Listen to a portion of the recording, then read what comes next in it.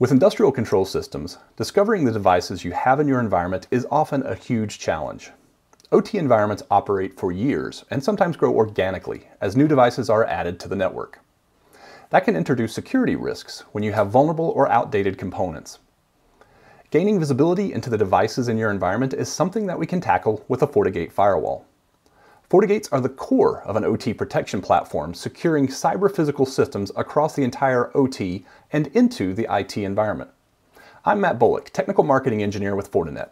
Today we're going to look at a FortiGate firewall with the OT security service used as a CPS protection platform. We'll be using a large simulated environment full of industrial components at all levels of the Purdue model. These represent many types of devices from different vendors and generations. Some even include unpatched vulnerabilities. Let's see what we can discover. In our lab topology, we have a single FortiGate firewall paired with a FortiSwitch, which connects to our simulated OT environment with multiple VLANs representing different levels of the Purdue model. The switch is integrated and managed by the FortiGate using the FortiLink interface, letting the switch act as an extension of the firewall. The switch is online, and we can see the VLANs deployed for process, control, monitoring, and operation.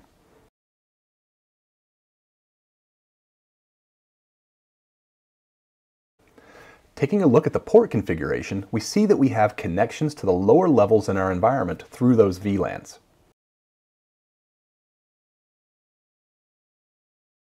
If we take a look at the FortiGate interfaces, we see those same VLANs on our FortiLink connection to the FortiSwitch.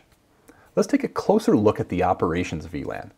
Beyond the basic IP and DHCP configuration, you can see that we have device detection selected. This is the capability that allows the FortiGate to detect devices on this VLAN through a variety of mechanisms. Let's go back to our FortiLink interface and take a look at the process network to make sure we also have device detection enabled. That allows us to detect devices at both the process and operation levels of the Purdue model. If we jump over to our Asset Identity Center, we'll see that we haven't detected anything beyond our FortiGate and FortiSwitch yet, and our Purdue model asset view is pretty empty.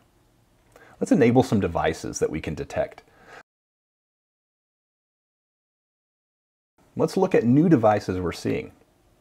We're seeing a Windows device on the operation network.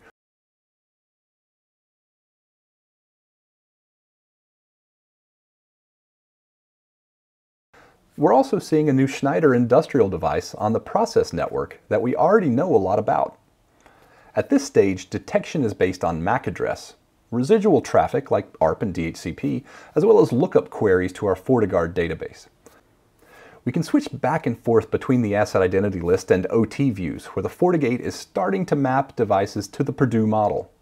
We can reassign devices later to match how our CPS environment is actually deployed.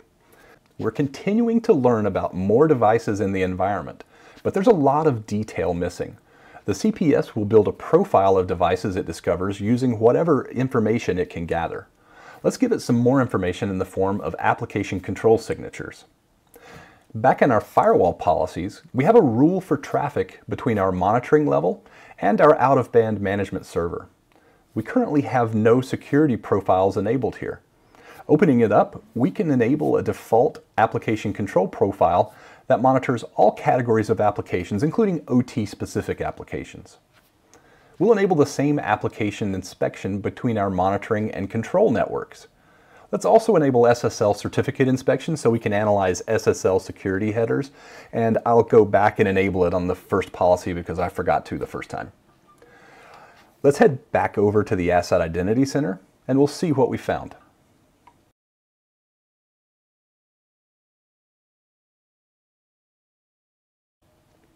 We've now filled in more detail about this device than we had before. Using application control, we now know about potential vulnerabilities. We can see that this hardware and software combination has a known command injection and a buffer error vulnerabilities. You can see the CVEs here and even get more information on each CVE by drilling down to these links. We started simulating more devices here, so if we refresh the asset identity list, we'll see quite a few more assets pop up. Here you can see we have a Windows CE device from Rockwell, along with another device from RuggedCom and a Windows CE device from Beckhoff. Let's take a look at the OT view now. Here we can see those same devices arranged in the Purdue model, based already on what we know about the type of device and the interfaces that we're seeing those devices on. This is a pretty good guess by the CPS, but you can always rearrange devices if this doesn't exactly match your environment. As you can see, the asset identity capabilities of a FortiGate firewall are impressive.